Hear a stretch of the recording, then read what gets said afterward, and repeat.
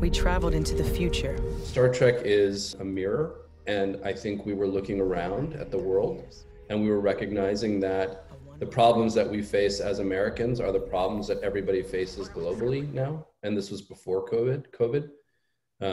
You can see it everywhere. You can see it in every country. And we are at an inflection point as a species.